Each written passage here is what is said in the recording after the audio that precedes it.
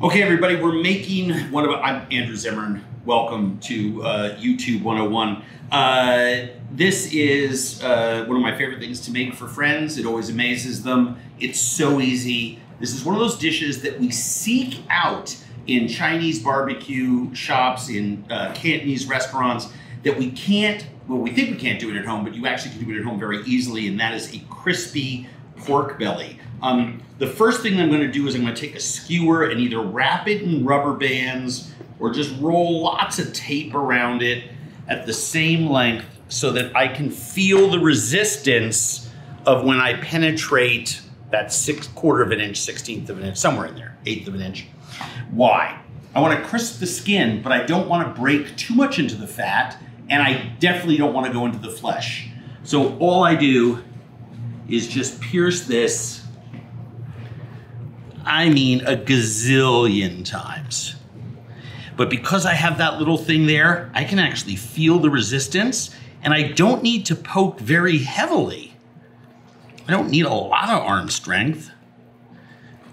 So I'm just making as many holes as I can. Each one of those holes eventually will help perpetuate those tiny little blisters on top of the skin and fat that will create that crispy texture that we love pork belly for. Now, the butcher took some of the skin off, shame on him, but this is still gonna work beautifully. Make sure that you are not buying this without telling the person behind the counter. Look, we told the person behind the counter, leave the skin on, and they still took some of it off.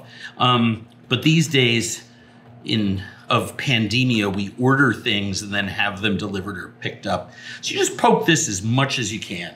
You literally can't poke it enough. This is about the least amount of poking that I would do. I'd want to do about 1/3 as much poking, but that will suffice. Then the tape comes off and you wash this. Okay, next thing that you want to do, flip this over. Combine white pepper, 5 spice powder, salt,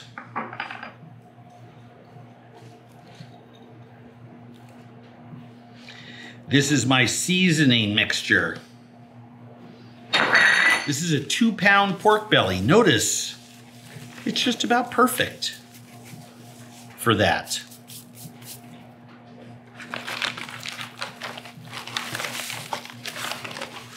Whoop. Take a towel. Put the towel there. Grab your sake. And just rub that all over there on your butcher meat. Get that nice and pasty, and lay that down skin side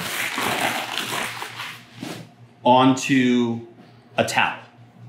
And the reason we're gonna do this, we're gonna put this overnight in the refrigerator. You can do it for 5-6 hours. Overnight, I find, works best. It dries it out. Any liquid that's in the pork will come out through those holes, which is another thing we're looking for. Then it comes out of the fridge. It's a day later. Magic of television. I did not have, this was not a setup. I happen to have these tart pans. I think it's really easier to find a pan that's tight fitting for your pork belly. So what I've done here is, now that this is sat overnight in the fridge, I lay it down here. And I want to build up my sides about 1 inch over my pork belly. And you'll see why it's good to have something like this that sort of holds its shape roughly, because we're gonna take rock salt. And the reason we use rock salt, salt dries out the top. That's what we're looking for, is dry out the top so that when we put the pork belly eventually into the broiler, it's gonna crisp and do its thing. But if too much salt, if we used like iodized pouring salt, like you put in a salt shaker, the whole thing would get so salty you couldn't eat it. This 100% of it comes off. I advocate for what, about a ½ pound, I think, in the recipe. Just a nice little stack like that, dries it out, and it protects the top from burning. It'll cook, but it protects the top from burning. Then this slides in to a 350-degree oven, and we cook it for, 70 some odd minutes, 80 some odd minutes. It's still gonna cook for another ½ an hour. Take 2 mitts. Ooh. Here's our pork belly. This is the one I just put in 80 minutes ago. Beautiful, right? So, what do we want to do here? We want to take the pork belly out. We want to get rid of all the salt. And you can literally just wipe the salt off. You can use the back of a knife. A lot of it will come off all on its own. And remember what we were talking about before with those holes? It's rendered its fat, it's cooked through. Now we're just crisping the skin. It is completely okay. See these pieces that just lift off, right? Just put them in there, not a big deal. Grab the end of it, hold it up, and if any salt is clinging at all, just wipe it off. Now, I forgot one thing. Before I put the salt on there, I rubbed it with a little bit of the white vinegar. Some people like to put a little bit more white vinegar on at this point. I don't. The white vinegar that we put on right before it went in the oven is sufficient to accomplish what I hope to accomplish, which is to crisp up the fat on that, almost like a chicharron. The skin on a pork belly is some of the best skin on the animal, and it will get crispy and crunchy and not too much to bite through. They trimmed a lot of the skin off here. They left mostly skin over here on this end. You can kind of see it. So we'll probably get more of those crispy bubbles, but don't worry, because we're still gonna crisp up the fat on there with all those little holes. And I have another oven set to broil. It's okay if you have to recalibrate the same oven and go from bake to broil. Make sure that you are 10 inches away from the heating source. If you're too close, it's gonna burn. If you're too low, you're not gonna get the crispiness. So in this goes, nice and centered, and you can let that go for 25, 30 minutes. Now, everyone's broiler is different. Everyone's oven is different, but everyone's broiler is really different. Most ovens are an enclosed metal box with a heating element. So regardless of how sophisticated or fancy your oven is, in the dead middle of it, it's still got, with a piece of meat that's 2 pounds, about 30% humidity, and the temperature, yours may be run a little hot, run a little slow, but it's generally what it is on the dial.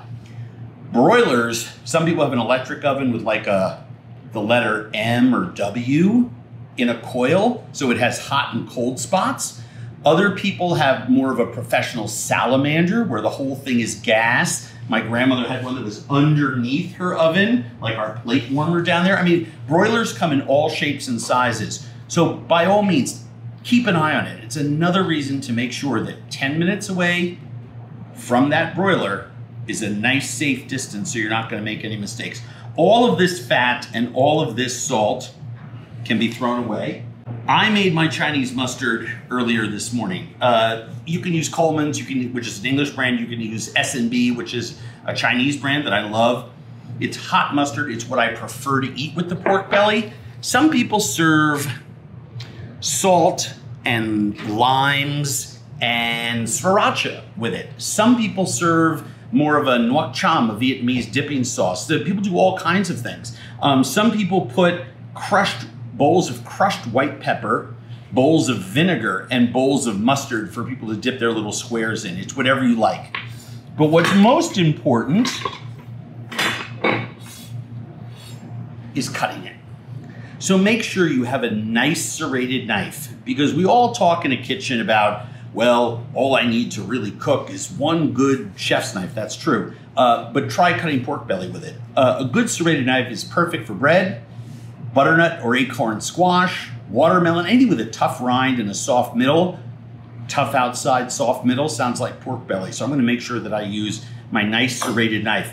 We're gonna keep checking on that. It's gonna take 25, 30 minutes. We'll come back here just by the miracle of television. It's literally gonna be seconds. We're gonna be pulling that baby out when it's perfect. Again, 25, 30 minutes. Check it after 20, and we'll see you in a second. All right, so let's check on that broiled.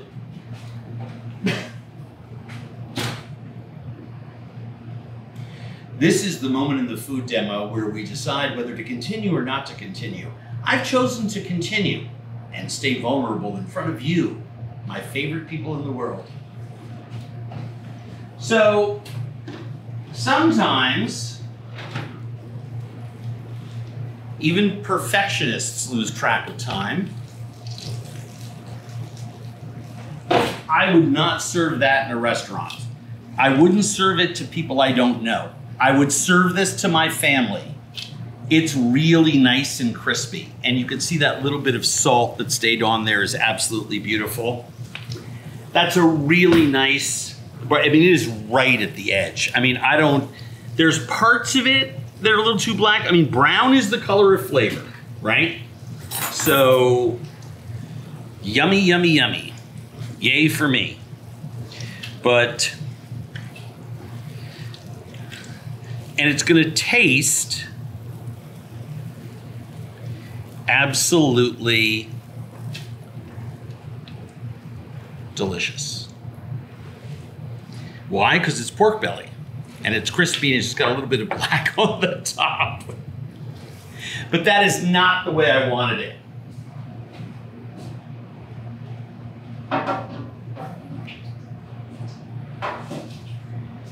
So, how do you judge these things? Well, the best thing to do ultimately is going to be to taste it. There may be a couple pieces that are just too carbonized, but I mean, it smells good. I don't know if you have bacon fanatics in your house where some people like it super blacky burnty, and some people like it just flown through a warm oven and soft. I'm kind of in between, but I do have family members that like it really crispy, crispier than I think bacon should ever be. So here we are. I put it on this towel just to drain the fat. Now we'll put it there. The smell of the 5-spice powder. God, that's fantastic. Okay. So here's what has happened. Do you see that one blister right there? And you can see a couple little other places there where the skin was because the butcher took off the skin. That'll happen. This is the saddest pork belly story I've ever told, but we soldier on. Oh, crunch, crunch, crunch. Even with a razor sharp serrated knife, you still get that crunch. I want to show you how I would do this in my home.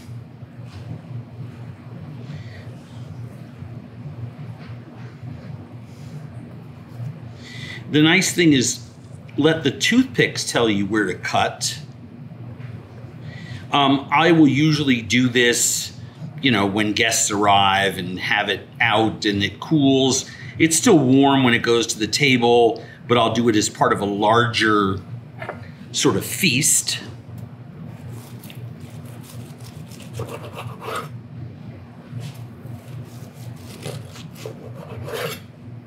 And just cut midway between the toothpicks. And then, oh my gosh. I mean, look at that. I mean, that is delicious and crispy. And even though it's a complete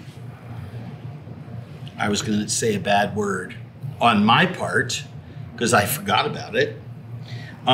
It's going to be delicious and meaty, fatty. I usually allow 3 to 4 pieces per person, you know, like a little mini strip.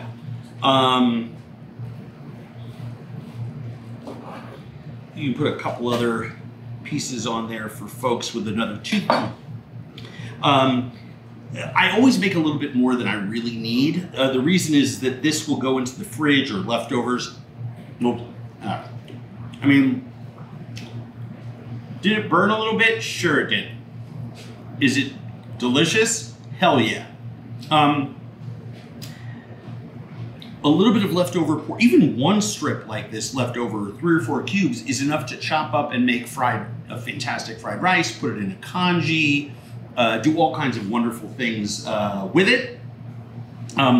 Chinese mustard on the table. Usually what I like to do is just put a smear on the edge of the plate, like that. Put it down and let people dip in if we're gonna have this with appetizers. If I'm putting 2 or 3 pieces on someone's plate, I'll put a little smear right next to what their, to the side where their pork is being served. But let's see what we're working with here.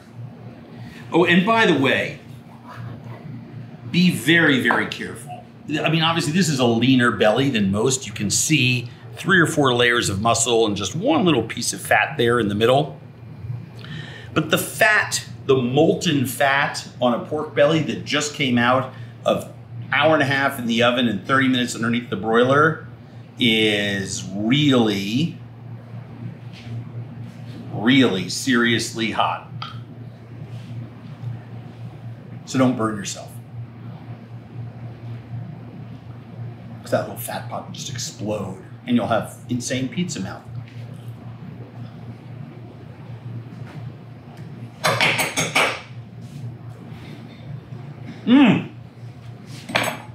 I didn't know it hit a home run. I doubled off the wall in center and was thrown out trying to stretch it to a triple because I burnt the top.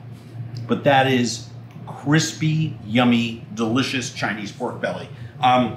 Follow the recipe and don't make the same mistake I did, which was foolishly letting it sit under the broiler without checking it on time. I told you all I would check it after 20 minutes. I just let it go to 25 and just ran on over there because I didn't know my own broiler. It's very, very sad. Until next time, I am Andrew Zimmern, and I promise you, I'm not going to burn the next dish.